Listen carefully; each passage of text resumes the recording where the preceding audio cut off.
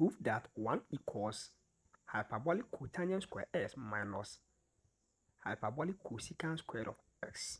Now, how do we do this? Please kindly like, share, follow, and comment for us to build the mathematics community.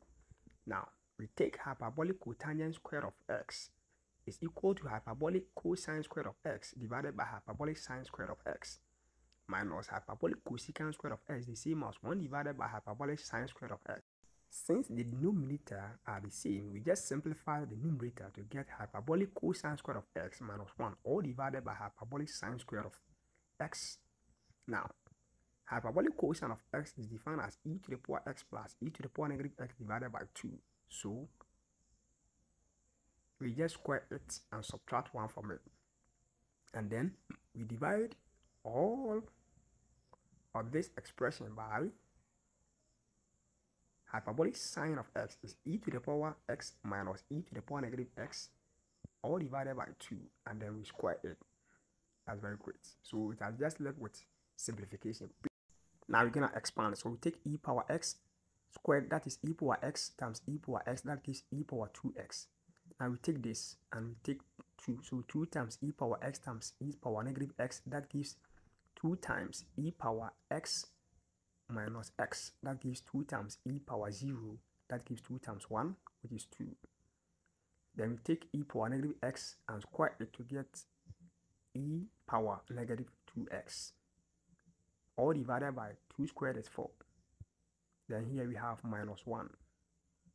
Wow.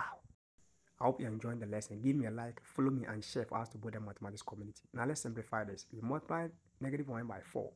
That gives negative 4. And divide all by 4. That is very simple.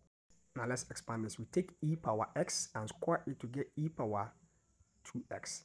We multiply 2 by e power x times e power negative x to get 2. And this gives positive e power negative 2x. All divided by, we square 2 to get 4. Now we change the division to multiplication and turn this upside down to get 4 divided by e to the power 2x minus 2 plus e to the power negative 2x.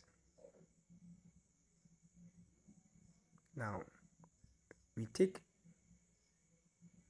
4 from 2 to get e to the power 2x minus 2 plus e to the power negative 2x all divided by 4. Now 4 cancels 4. All this expression cancels all this expression. Now we have 1 on 1, 1 on 1. So this is 1. Thanks for watching. Please like, share, comment, subscribe, and follow for us to build the mathematics community.